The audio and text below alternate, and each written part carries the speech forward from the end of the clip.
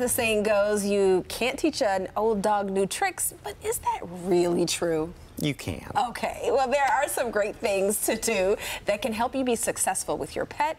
And Lydia Vesterfeld with Michigan Humane joins us in studio to share some tips, teach us some tricks. And she also has a new adorable pet that needs a home.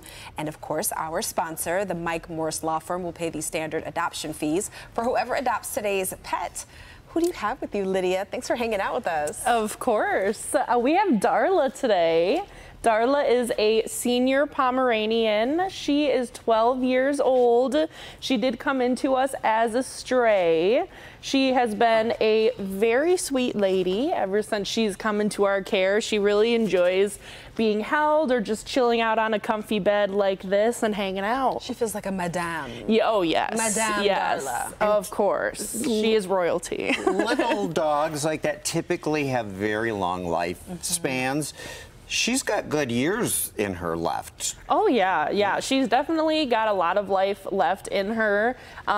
She does have a couple of medical issues that she is working with, so she is going to need to go to a home that has a strong relationship with their veterinarian that can make sure she has her regular visits and keeps up on all of her health so she can be as healthy and happy for as long as possible. All right, so what kind of home would make a good match?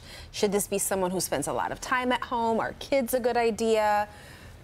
Right, yeah, so Darla is missing some teeth, so she is on a wet food diet, so she will need to be able to have that. She also is a little vision impaired and hearing impaired as well, so definitely a home that's going to be a little bit easier for her to navigate, just so she can get around, you know, as easy as possible, even though she does just like to kind of hang out in the bed, you know. But you gotta make it easy for her. She might decide to get up and run around today, so it makes sense. Yeah. All right. She's very sweet and well behaved. Yeah, she is. She is. Chill. Yeah. Well, now, this is the time of year where people start thinking about trick-or-treating, and you want to talk about treating your dog with some new tricks. Yeah. Tell us about these. Is this possible?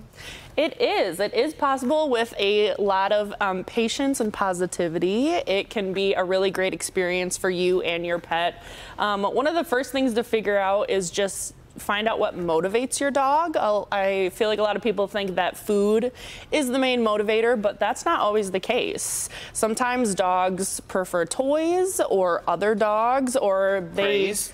Yes, praise, or they just want to make you happy. So it's not always treats. So once you discover what your dog's favorite thing is, you can kind of use that as an incentive for when you're doing tricks moving forward, and just making it a positive experience, using positive reinforcement, never punishing them if it takes them a little bit longer to learn a new trick, and just trying to make it as fun as possible for the both of you. So it's also about getting to know your dog, right? And of course. learning their ways and being able to match them and meet them where they are. Yeah, of course. Some dogs are really eager to learn just beyond typical obedience. They want to perform and do tricks like that, and some dogs don't. So just kind of figuring out what works best for them. All right, great information. All right, and remember everyone, the Mike Morse Law Firm will pay the standard adoption fees for whoever adopts today's pet of the week. And the Mike Morse Law Firm wants to help you if you need legal help. Visit their website, 855mikewins.com, or call the same 855-MIKE-WINS to find out if you have a case. Lydia, thank you so much. Of course.